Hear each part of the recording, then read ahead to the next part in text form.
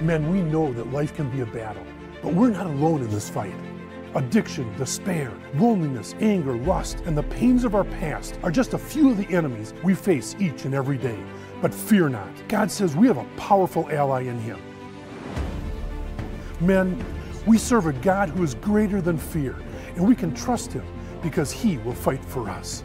At the No Regrets Men's Conference, we will come together to be reminded of this life-changing truth and be equipped to live fearlessly in every area of our lives.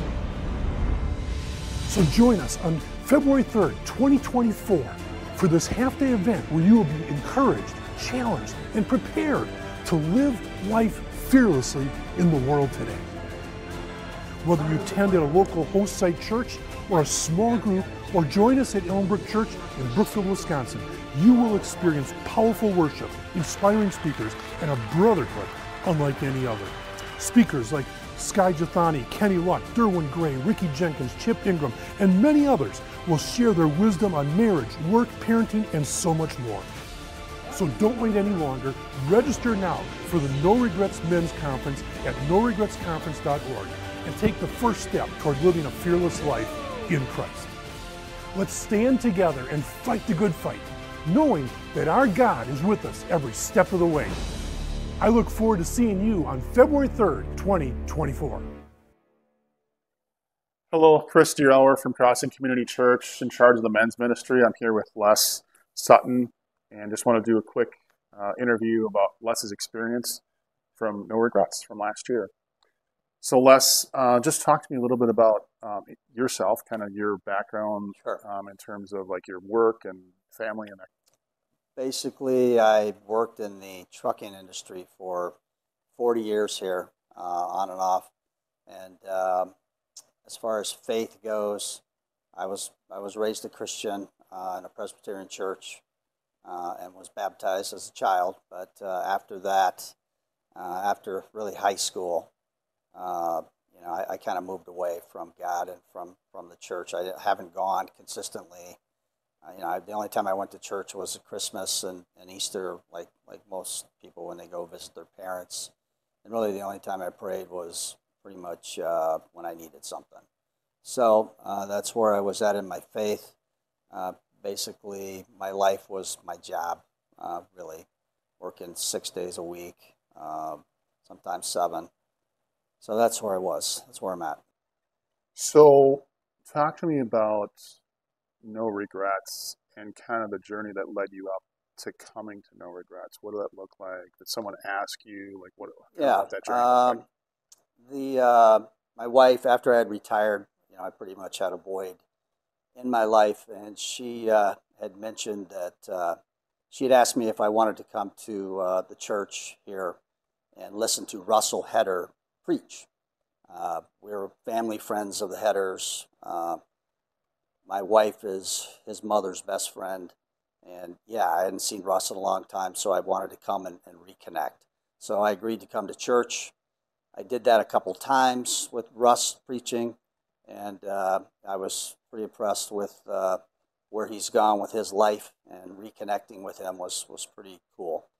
But even after then, I wasn't committed to full-time engagement with God in the church, any church. So, but then Russ continued to pursue me, I believe, and asked me to go to the No Regrets conference. That's how I got introduced to it. So he tapped you on the shoulder. Yeah, he said this would be a good thing. I was apprehensive because it's an all-day thing, and I hadn't been able to sit down at church for an hour. Now I'm going to go for a full day. What are they going to do to me, or what's going on here? Yeah. So, but his dad had agreed to come, so I knew his dad, so I agreed to come and was very pleased. That's awesome.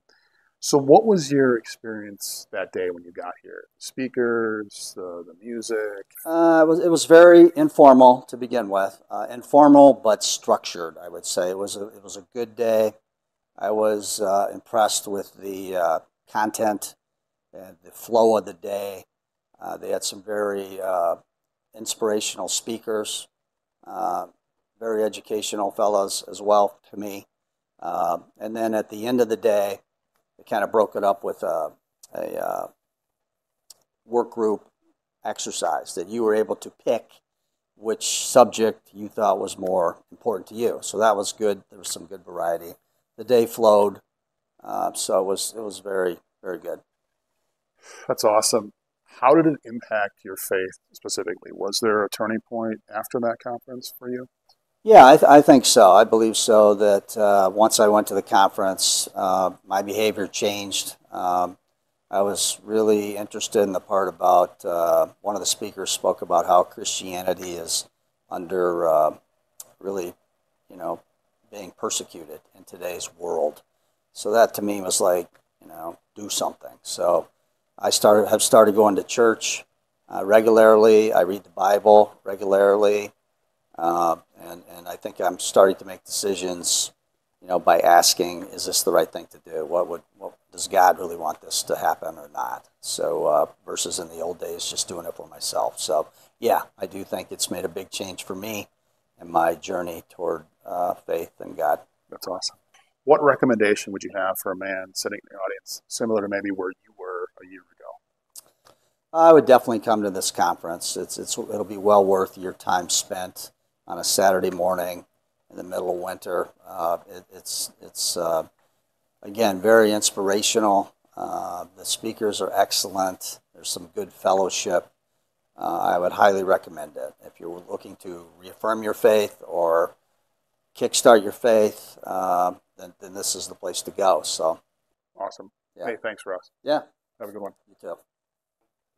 Hey, this is Chris from Cross Community Church. Just want to invite you guys to No Regrets. Again, February 3rd, 8 to 1 o'clock. We're going to have some great speakers. We're going to have live music. We're going to have some great food. Scan the QR code right here to register, and I hope to see you guys there. Thanks so much.